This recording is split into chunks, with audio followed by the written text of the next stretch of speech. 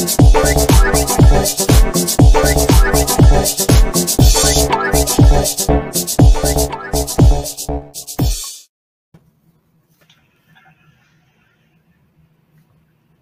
everybody. What a great summit this has been today. We're really honored to be the last panel here to close out this wonderful summit. And the news cycle has been superly helpful for us and superly timely. So in the last 48 hours, the New York Stock Exchange's owner, ICE, has announced that it's going to invest in ATS T0, and including installing its new CEO. And the London Stock Exchange is acquiring Tora, which is adding digital assets to its trading tools. So lots of development in this space, and very timely for our panel of tokenization of everything. So my name is Brian Tang. I'm formerly a securities and IPO lawyer in the US and in Hong Kong. So it may not be surprising that ICOs found me, and also not so surprising that I was not very comfortable with a lot of the structures. And so I was so pleased with the development of STOs and regulated tokens, which have wonderful possibilities for innovation and for democratizing of finance, although not without its risks. These days, I'm the founding executive director of LITE Lab at Hong Kong U to foster law, innovation, technology, and entrepreneurship. And I'm also a board member of the FinTech Association of Hong Kong. And I'm so pleased to be invited here to moderate this all-star panel with each of us dialing in from 4 different jurisdictions. So without further ado, perhaps I can ask each of you to briefly introduce yourselves, what you currently do in your organizations, and your career stops that led you there, and this particular panel on tokenization. Maybe we can start with Angelina. Thank you, Brian. And it has been an amazing day, and I've learned a lot. So thank you for Regulation Asia for this crypto regulation seminar extravaganza. I am currently the senior advisor to, it's also 1:15 in the morning in Los Angeles. Sorry if I'm a little bit slow, so apologies for that. But I am currently the senior advisor to the board of HashKey, and I was previously the COO there, as well as the global COO of another Bitcoin exchange. Also spent a lot of time in regulatory and traditional finance as a COO. And I fell down the rabbit hole in terms of crypto by advising a young startup who has now grown into a giant exchange. And I think this is the most exciting area in probably all of financial services right now. So I'm very excited about that. And I am very, very deeply involved in tokenization, and I find it fascinating. So I'm looking forward to this panel. Thanks. Thanks very much. Oi, over to you. Hi, Brian and everyone here. Great to be on this panel. It sounds super exciting as a topic. And as Brian mentioned, so many things are happening in this space. That, I think the evolution and the convergence between traditional finance and, well, DeFi or crypto or blockchain is happening extremely rapidly. My name is Oi. I'm the Chief Commercial Officer of ADDX. ADDX is a private markets platform here in Singapore, and we'll talk a little bit more about what we do. I joined ADDX about 3 years ago now, well, 2.5 years ago. And I joined from UBS. I used to run the investment banking. So, a bit like Brian, come from the traditional side of banking. And what was quite fascinating, I didn't come from the crypto angle, I actually came from the private markets angle, and how I saw the shift of capital from public markets to private markets, and how that was already being a big part of the UBS private bank shelf offerings. But, it was something that was not particularly well fractionalized into even the high net worth space for those who are perhaps between the 2 and 20 million. So that was my entry into ADDX. Of course, ADDX is built on blockchain and distributed ledger technology. And that is the rabbit hole into crypto, and similar to Angelina, sort of that became my my path or my career into a different, completely different spectrum of discussion. Fantastic. Thanks so much, Oyi. And last but not least, Alex. Yeah, good morning or good afternoon. I'm sitting in London, but I'm based in Zurich, and I work for Citi Ventures. My story around and my career has been banking at Bank of New York, infrastructure at Swift for 8 years, and CEO of On-Chain Custodian, which is a crypto custodian service provider in Singapore. I recently relocated to Europe, and I'm now in Citi Ventures dealing with anything that is blockchain and digital assets in terms of experimentation, investment, trying, keeping an eye on what's happening every single day and every change that is happening every single day in this space of DeFi, cryptos, tokenization, and see what does it mean for a bank like Citi. Fantastic. So I thought it was useful for everybody to speak to what they're doing and where they came from, because it shows that really all of us are more from the traditional finance, but we've now entered into this brand new world of tokenization. So maybe, Angelina, again, we'll come back to you. So sure. You're well known for those of us here in Hong Kong, so you know the Hong Kong scene well. Can you briefly describe, what you think of your views on the Hong Kong trading, virtual trading platform landscape? Right now you're with HashKey, and HashKey hopes to, of course, differentiate itself and make it smart. And how does it plan to do so? So to answer your most recent question, HashKey is hoping to be the second licensee under the under the November 6th of 2019 position paper. So we were talking about that this morning. So what does that mean? HashKey is part of the opt-in, which is a very, shall we say, rigorous licensing regime. And basically, the first firm, who shall remain unnamed, who has now received their first approval, and our firm, we're probably the first two to actually opt in to the SFC and be a part of the regulatory sandbox. And what that involves also, because it's opt-in, and at that time the SFC did not have the power to give licenses, we must issue a securities token if given the approval in principle. So this is an unusual take. And there are a number of firms that have followed us in that whole process. So I think if we can make it through this very strenuous process, we will be very, very strong in terms of being poised and ready to be able to take on any types of clients. And you'll see with the newest legislation circular that went out, most firms will have to go through a licensed firm, such as the first one that was approved, and hopefully HashKey as the second.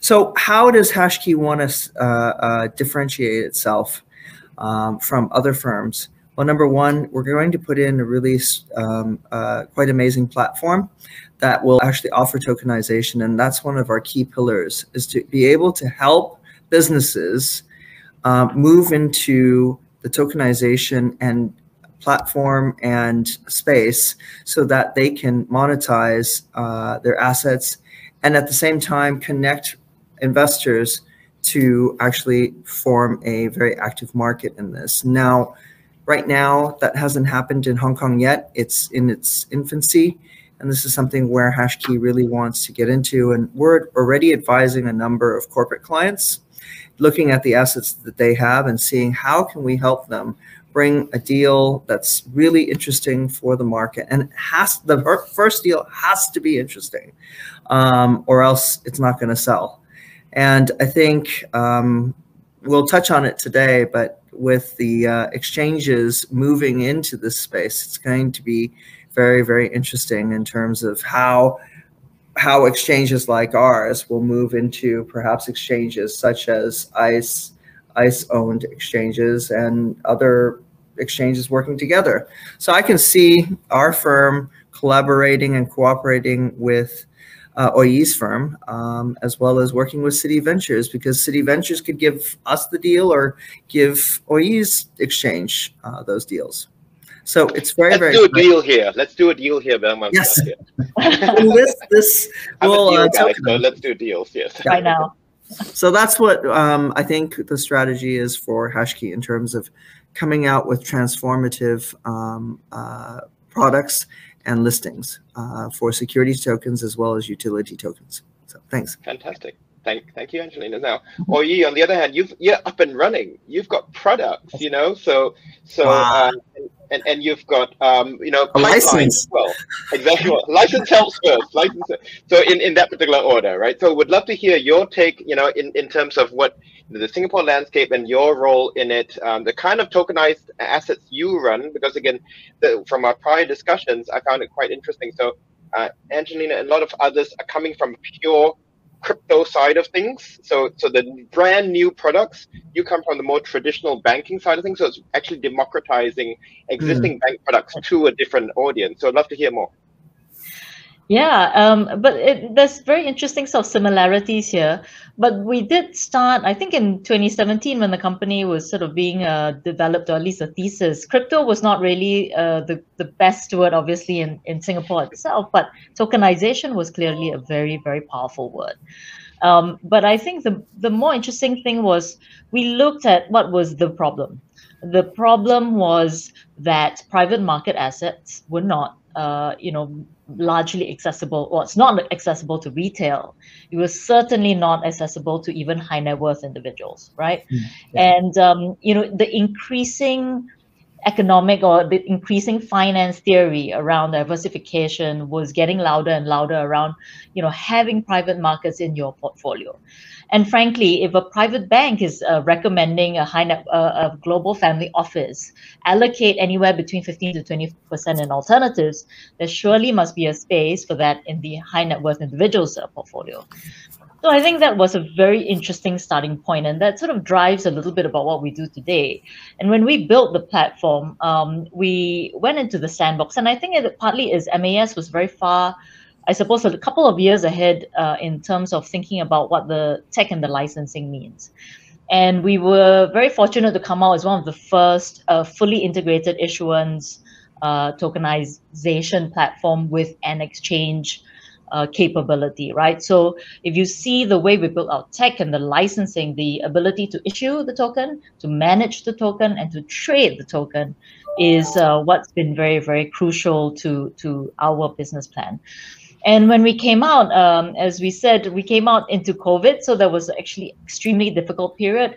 But we had then developed over time the need to come back to, okay, what are we delivering to investors? And we started with a little bit of, the first deal was a debt token, but over time we found that funds found a place in our investors' portfolio. And today, fast forward, we actually have the full range of private real estate funds, you know, hedge funds, private equity, as well as VC funds across, I think, over close to about 30 transactions now. And over time, we've learned to understand what our investors are looking for, thematics like China tech, impact, you know, Bitcoin, cryptocurrencies. We have a fund that's in cryptocurrency. So the many ways that our investors are very excited about expressing themselves in mini private market portfolios now on our platform. So that's great. And so we see that in our current business model, but I think MAS continues to promote tokenization. So there are a number of RMO license that have been issued and are in the sandbox. But I do see the space, this universe is very large, right? The alternative universe is very, very large. Tokenization is going to create new asset classes, whether, for example, you know, carbon credits, right? Will that become a mainstream asset class? Or even, you know, things like wine or cars or and all of that. So there's a little bit of experimentation in the market around a number of these ideas, which I think we can, you know, speak more about in a little bit. Awesome. Thanks so much. So now after hearing from these startups, right, and that particular ecosystem, what are big banks like Citi doing, Alex, in reaction to the developments from a tech point of view, in terms of blockchain, but also from a business model point of view in terms of tokenization? Love to hear some insights from you. Sure. So I think Citi is probably doing like any other banks in that space, is exploring still, but also doing some investments and some live, I would say, product launch. Going to experimenting first, I think it's an easier area to explore as a bank, because generally you're talking about regulated underlying. So, for example, securities tokens, which are well understood in terms of how they behave and how they should behave and how the bank should behave around those assets. So tokenizing regulated assets is obviously the first obvious choice for a bank like Citi and others to explore. And that's happening for multiple reasons. Sometimes it's for internal efficiency gains around collateral management, for example. Sometimes it's around looking at issuance of bonds that normally would be done on paper, and that we want to do in a tokenized form, because it makes it easier to manage, easier to transfer, and easier to potentially longer-term trade on the secondary market. And it's also, as I said, about investment. So on that front, not Citi Ventures, but our colleagues in another part of Citi who are doing also investments, have invested in a company called Bondi Value in Singapore, who looks at bonds tokenization. So these are examples of or testimonials of the fact that banks now, like Citi, now are definitely looking at space and are getting ready, I would say, to start offering products to their customers without doing it yet for due to latency of those type of organizations, but also because there are so many considerations to be taken care of, specifically around making sure that the OCC and the Fed are not unhappy about what we're going to do, for example. There are those kinds of considerations as well as a fully regulated, large financial institution. Now, Oyi had touched upon, and as has Angelina, about lots of exotic potential new asset classes that folk want to tokenize or fractionalize. And this is where innovation can come in. Some of them are very colorful, right? Some of them, and some of them have more legs than others. So maybe if perhaps we'll start with you, Oyi. Can you name some of the more colorful ones that come across your desk, and then the ones that you think are a little bit more interesting and actually have more legs and really have potential to be good deals? I think that was a phrase that we agreed on, that ultimately it needs to be a good deal, right? Yeah, we've seen a lot. So all of our funds, so they are very, very traditional, PEVC funds. So currently on our shelf, the most exotic would be the Bitcoin, the cryptocurrency fund, and we have a DeFi income yield fund that just launched. But that's the most exotic. But we have been actually asked to look at things like wine, like whiskey, like luxury supercars, and watches, for example. So these have come to us in various formats because we do security. So we're kind of not doing NFTs. We do things that potentially you could structure asset-backed notes, right? But the structuring and the tokenization and the disclosures are probably actually the most straightforward part of the conversation. And as we talk about what is a good deal, I think we look at, but then the easier thing to identify is actually in the offline world, what already are investments. Mm-hmm. So there is, for example, people do think about wine as investments, right? There are wine index funds.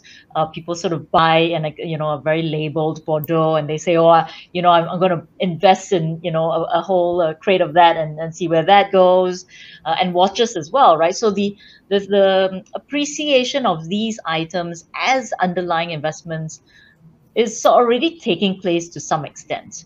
And I think what tokenization might actually do is bring that globalization and potentially, I think done in the right way, the right governance. Because what you don't want is, you don't understand the provenance, who you're buying it from, how is it going to make money, and on the exit, do you get the wine or the cash, and what happens there?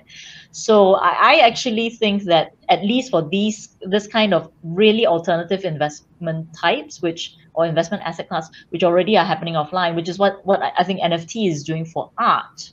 Yep. Is that there will be a better marketplace for it. Now, how big is that asset class? That's a good question mark. How big could it be? That is, I think, the question mark.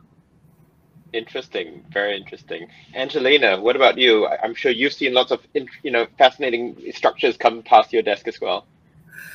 I talked a little bit about the company that some of the companies that we're advising, and we've been looking at gemstones, we've been looking at property, and on a more shall we say a little bit less exciting would be the area, but lucrative would be the area of receivables. So how do you help a company liquid make their more should we say, less liquid securities into something more liquid, and giving the buyer of that a good return. And for those companies that wish to actually do that, they can get stuff off their balance sheet. And for high net worth individuals, if you can get a better interest rate than what you're getting from banks or lending out your crypto, then that might be interesting for that to be tokenized.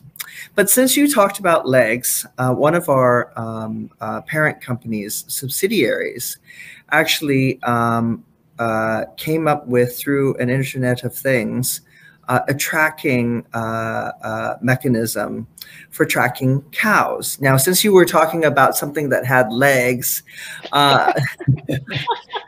I didn't slip maybe on my part. Yes. The Internet of Things can actually track the cow's growth. And for the cattle herder, the vitals of the cow, how fast it's growing, can actually be tracked. And therefore, the whole herd of cows could actually be tokenized in terms of as an asset or as an asset class. And you can see that going forward. And it's such a moving experience that... Ooh, sorry. Ooh, moving experience. There you go. Double fun. It could monetize. You could actually use it, buy, coin, tokenize each cow or a whole herd of cows or different assets. And it's not just cows, but since we're on such a moving subject, these assets and this type of thing is going to be more and more prevalent because people want to track what exactly is their commodity. And especially if they're live commodities. And you can see the same with fish, or you can see the same with crops. So, absolutely, and I think, you know, as Oyi had mentioned, ESG and carbon is a big trend right now. So carbon credits, lots of carbon. I see lots of carbon credit kind of tokenization kind of projects as well, and using IoT to track that. So again, on the innovation side, sounds great. Will the market buy is a different story, right? That's the question. And that's where you all come in. Now, Alex, you had some really interesting ideas as tokenization. So if one were to think about innovative things to tokenize, I think you had some interesting views too. Yeah, well, the cow example is an example I'm generally using in conferences, so I've been stolen by Angelina on that one. But it's an amazing example to me because it's really allowing the farmer as well to use his present herd as collateral for a loan, for example, to buy new cows, for example, or to buy or to invest in whatever he needs to do. And I think it's quite powerful when we talk about financial inclusion, for example, in some countries. Other examples, of course, are around art, and I'm always amazed by the ability to invest in a Picasso and have a little portion of it, which does not allow me to have it in my room, but at least I have a potential benefit on the accrual of the price of that Picasso. But I think at the end of the day, the asset, which is not an exotic asset that we're all using every day, it remains money, and I think tokenization of money, whether it's under a CBDC or something else, is to me fascinating, and in my view will revolutionize the way business is done. And on that front, what we've been doing at Citi is promoting a model that is all-inclusive of money, meaning that today when you look at the experimentations by central banks around CBDCs, it's very narrowly looking at central bank liabilities. It excludes commercial bank liabilities. It excludes e-money service provider liabilities, and those last two represents actually 80% of what is available to the market for doing business. So what we've been looking at is working with banks, commercial banks and central banks, and also e-money service providers like PayPal, for example, to build a model whereby tokenized US dollars or tokenized Singapore dollars can be issued on the same platform whether it's a CBDC, so a central bank liability, whether it's a commercial bank liability, or whether it's an e-money service providability, and why not stable coins in the future when they are properly regulated. So the idea is, instead of fragmenting something that today is not fragmented that much, which is money, and fragmentations towards which we are going if we continue tokenizing only CBDCs, and then JP Morgan offering its JP Morgan coin, and then and every provider offering its different version of US dollar on different platforms. Why don't we all sit together, regulated entities, and try to find a model that enables all of us to do what we do every day in a tokenized form for around money, but in a fungible way, meaning that everything can be still as smooth as it should be when it regards to money. So that's an interesting use case that we are exploring with a dozen other banks, and central banks already have expressed an interest in that. And I'll conclude there, because I think some of the central banks working at CBDCs don't really want to start issuing CBDCs, or they're afraid of doing that because it gives them actions and jobs that they don't do today, like KYC, AML. I want to answer my mother who lost her CBDC on sports call, right? So they will always need private banks to support them, and that model resonates with them in terms of how all regulated entities can work together towards a tokenized money. I love that to Alex. CBDCs are not big enough of a project. He wants to combine them all together, right? So stay tuned. This time next year, we'll see how that goes. Now, as we've discussed, there are lots of challenges to broader acceptance of a lot of these really innovative ideas, these innovative new structures, these new tokens. So, what do you each think are the biggest challenges to accept the broader acceptance and scaling of this space? And then what actually are you doing kind of potentially to work towards helping address that? A lot of these are, of course, are industry-wide, right? I think because really we're carving a new niche. Maybe Angelina, we'll start with you. Sure. I think one of the things that has really affected our market and makes our life a little bit difficult is what was happening in 2018 with the ICOs and the lack of transparency, the lack of follow-up, and the lack of disclosures, and people that just disappeared with funds.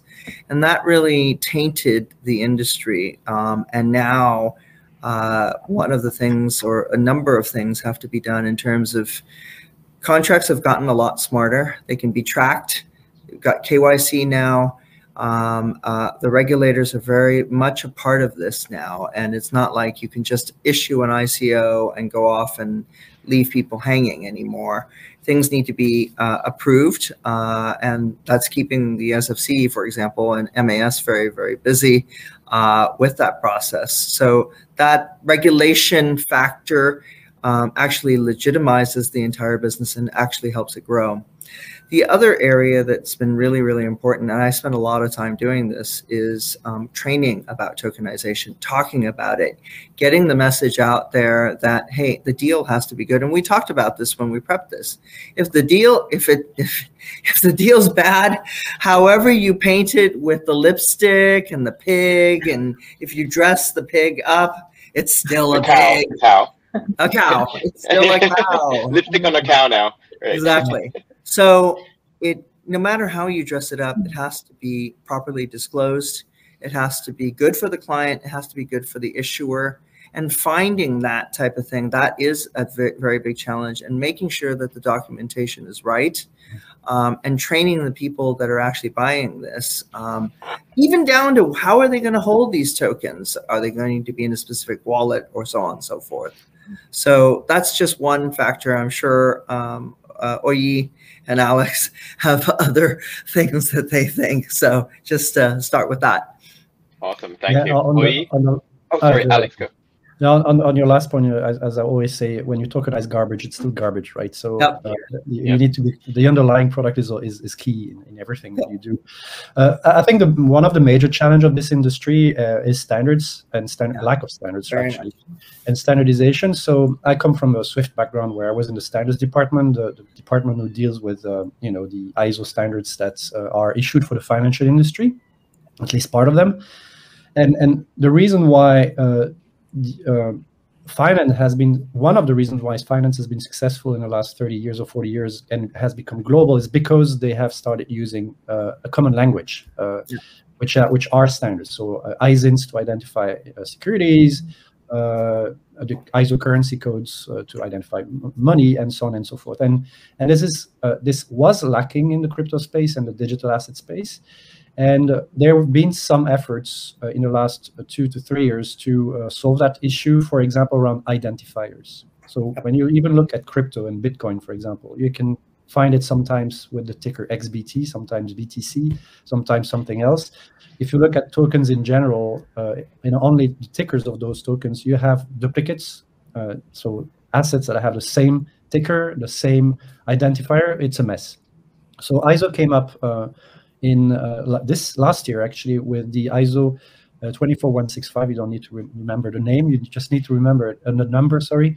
It's called a digital token identifier. And what it gives is an identifier to the token and its technical fingerprint. So on what blockchain it resides, what is the hash of the genesis block, if there was one, or the fork block when there was a fork, and so on and so forth.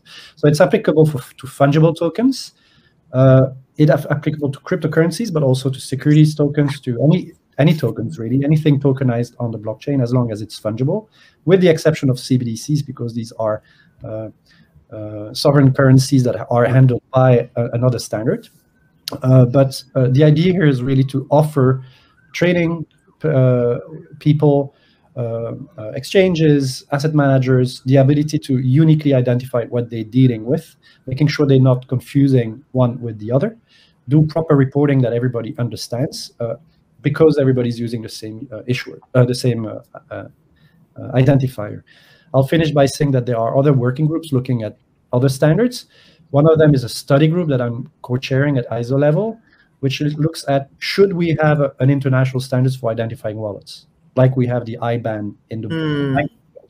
But it's just a question at this stage, because it's not an easy thing to do. So I think it's important to look at those things at the back, and hopefully that will help and contribute to the mainstream adoption of this of technologies around tokenization through through standardization.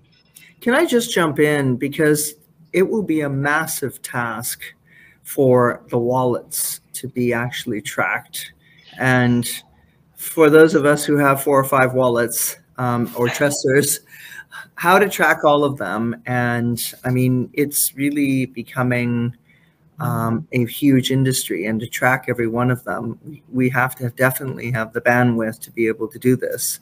And I remember the day in 2018 or 2016 when one of the founders that I worked with came up with that term XBT. And he was the one that actually came up with that by thinking about it and built it into the system, and it became the de rigueur. But now, with your standard setting, I think it's really super important that this is done, because there's too many products out there and too much duplication and possibility of malfeasance. So, no, so thanks. So for those who are interested, you can find all those standards because they're live now. For the DTI is on dtif.org. So that's the places where people can register their token for free, and where it's published for free and accessible for free. So everything is for free in order to ensure that there is no barrier to entry, barrier to access. Wow.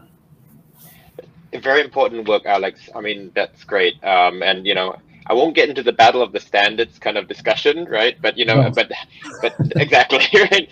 But it is important work in terms of legitimizing and throughput of the space. Anything to add along those lines there, Oi, in terms of what you're doing to help, you know, the big challenges and initiatives perhaps that you were involved in?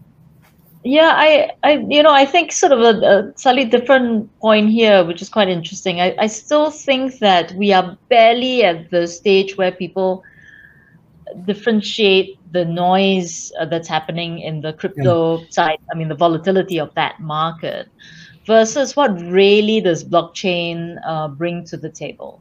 And I think the world has really just started to recognize that. And well, maybe some parts of the world are starting to recognize that. And I think that needs to be the education process and the perhaps bigger development of startups like HashKey and ourselves, then drive quite a lot of that education in the market to say, look, it's not just about the crypto. It's actually what blockchain does to evolve. What does tokenization do to capital markets? It actually changes the face of capital markets. What's the convergence between private markets and public markets that's going to happen because of tokenization? So that's one point, and I think this will hopefully continue in the right trajectory, which is the difference that people can appreciate. I think the second point is a bit more around where I see the space is there's a struggle right now with every financial service firm, I think, in the world as to whether they build, they buy, or they partner. And this is at the moment, I think this space is like sprouting with a lot of startups who want to do, sort of similar things. The banks are trying to figure out whether they should build it on their own.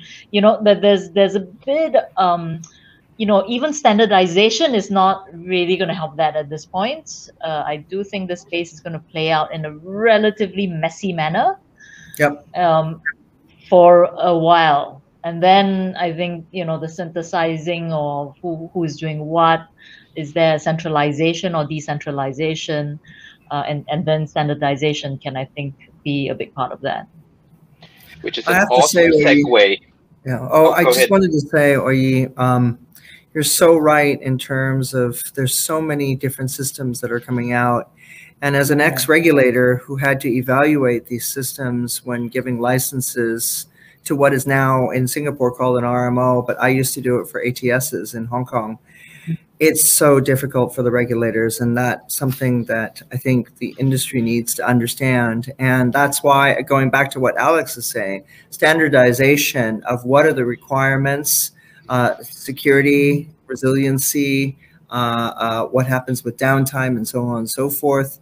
All of that needs to be put in place. And I think that's something that needs to be recognized going forward, because it's going to kill the regulators if they have to approve every single different thing. So we have 7 minutes left, and I didn't want to leave the panel without commentary of the big news. So the big boys are in town now, right? So we've got ICE, right, coming. They know how to do market work. They in a fully regulated manner.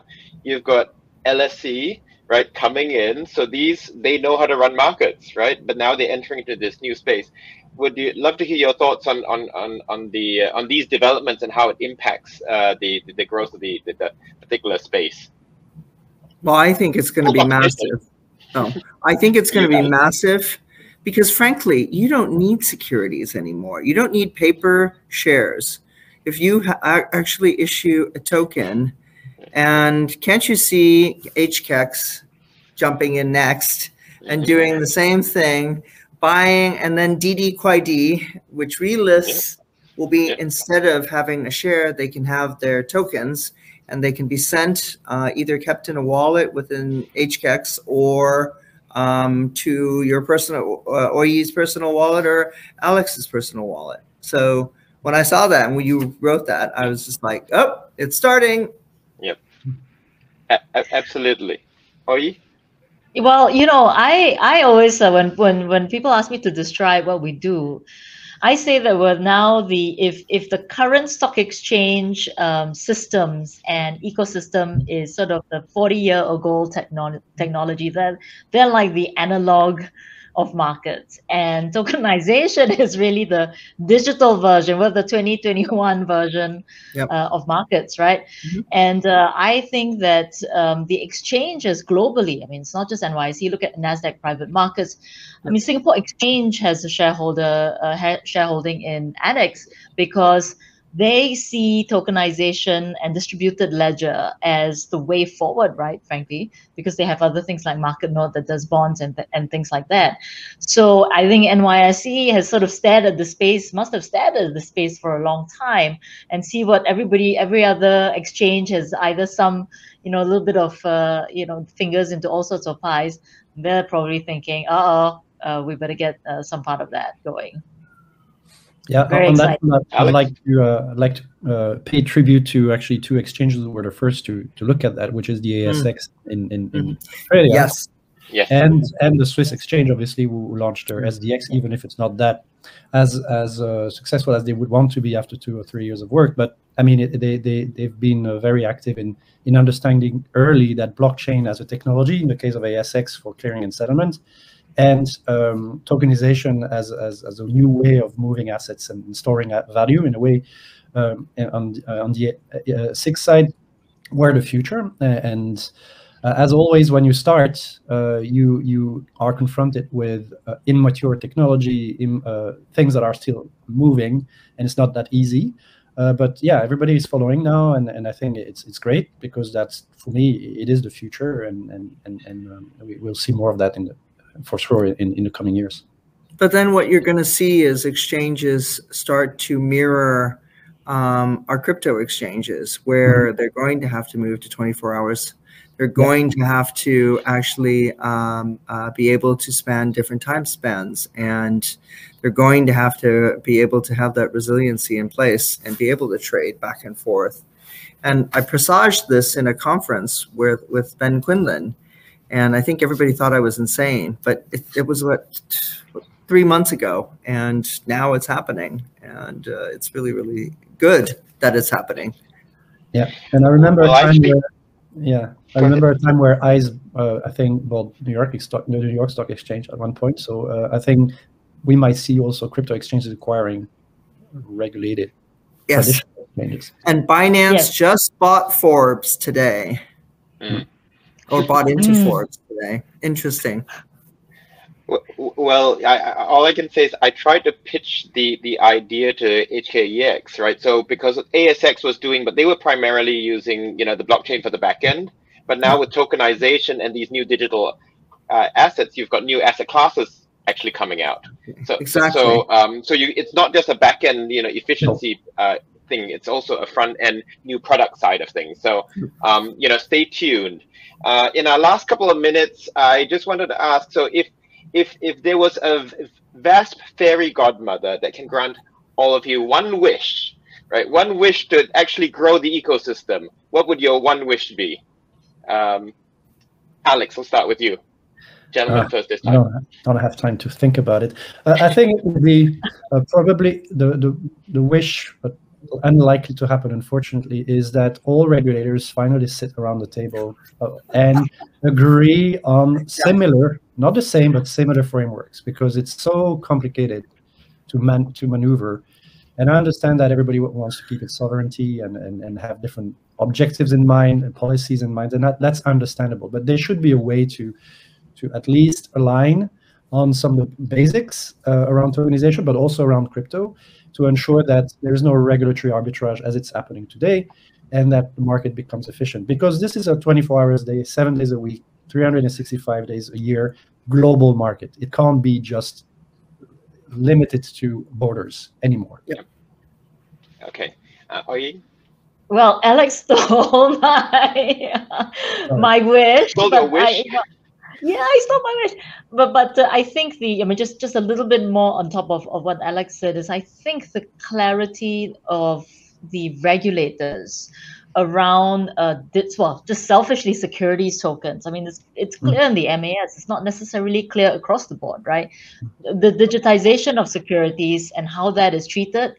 I think if we had that wish to make sure that regulators are clear and somewhat harmonized, I think would be the biggest way to go. Fantastic. And mine is the simplest wish, that there's a dearth of really fabulous deals. Everybody makes money, the investors, the issuers, the exchanges, everybody makes money, and this industry rockets, and we all can retire very early. So I support you there, Angelina. Awesome. Okay. Financial inclusion too, right? And innovation. Exactly. Right. So can everybody please put your virtual hands together to thank this wonderful panel and joining us across 4 different countries. And now the honor goes to Nick to close out the Crypto Regulation Asia Summit 2022.